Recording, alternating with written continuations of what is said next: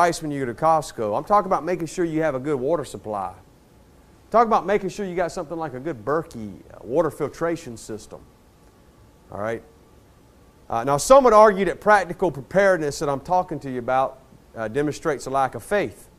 I say no. It's the exact opposite. Practical preparedness demonstrates huge faith, because that means I actually believe what the Bible says. Amen.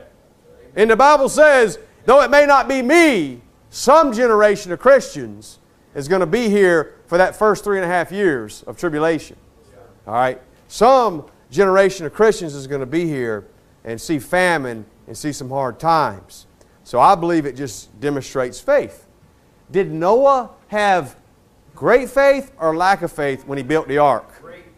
Did Joseph have great faith or lack of faith when he actually laid up some grain? Great faith. Amen? So why would it not be great faith on our part to just be wise and just make some common sense preparations? Amen? Not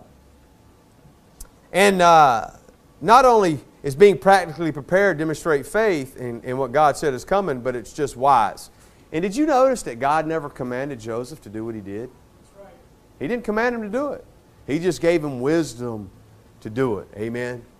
And I pray God gives us wisdom on some preparations that we can make. God give us wisdom and common sense. Now, I'll be honest with you. I don't know a lot about prep.